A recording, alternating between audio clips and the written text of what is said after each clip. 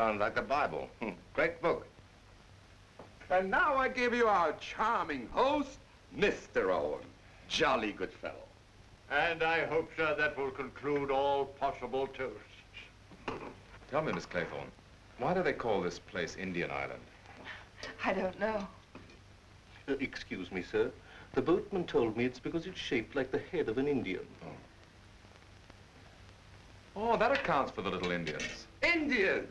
We're not out of toasts, sir. I drink to the Indians, each little Indian individually. 6, 7, 8, 9, 10. 10 little Indians. 10 little Indians. It's like the nursery rhyme. 10 little Indian boys went out to dine. One choked his little self, and then there were 9. Oh, poor little fellow. Here's to him. And what happened to the others? 9 little Indian boys sat up very late. One overslept himself, and then there were 8. Then what happened? You'll find the rhymes on the piano. Mr. Owen seems to be fond of little Indians.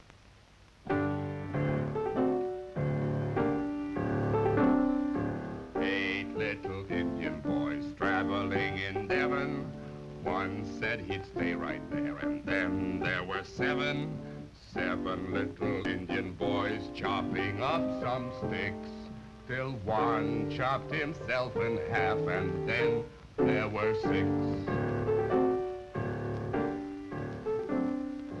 6 little Indian boys playing with a hive. A bumblebee stung one of them, and then there were 5. 5 little Indian boys going in for law.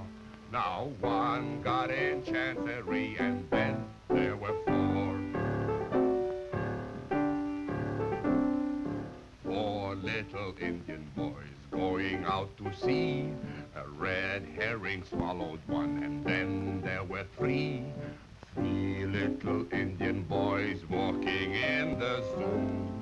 A big bear hugged one, and then there were 2. The place for nursery rhymes is in the nursery. Don't worry, Judge.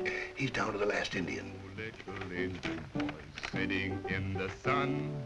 One got all frizzled up, and then there was 1. 1 little Indian boy left all alone. Какой ужас.